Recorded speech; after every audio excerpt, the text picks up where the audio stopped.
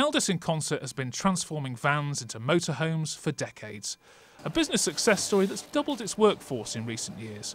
But since September, sales have taken a hit, all over the question of whether these are vans or cars.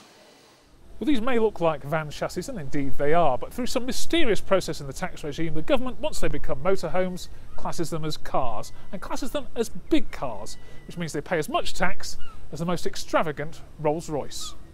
So while new motorhome owners used to pay £265 in road tax in a vehicle's first year, they now have to pay £2,135, and Eldis has seen an impact.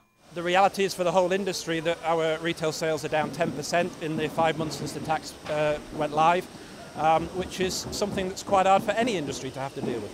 That naturally puts us under pressure, and whilst we are not in a position where we have to make dramatic decisions at the moment, if this continues for too much longer, then that is something I have to consider. And the government's now coming under pressure to rethink the rise, not least from this area's new Conservative MP, worried about local jobs, but also questioning the idea's green credentials, fearing customers will run older motorhomes longer rather than buying newer, greener models.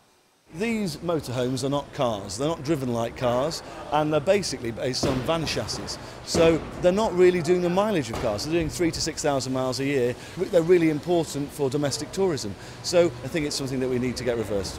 So far the government hasn't budged, although in a recent debate in Parliament, a Teesside MP and at that moment Treasury Minister gave some hope of change. The government's seeking to incentivise new motorhome purchases to make the most rational, low-emission choices that they can.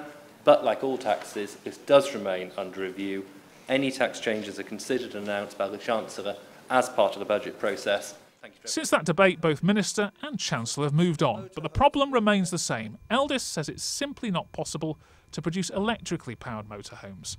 And unless there's a rethink, this County Durham business could go into reverse. Richard Moss, BBC Look North, in Concert.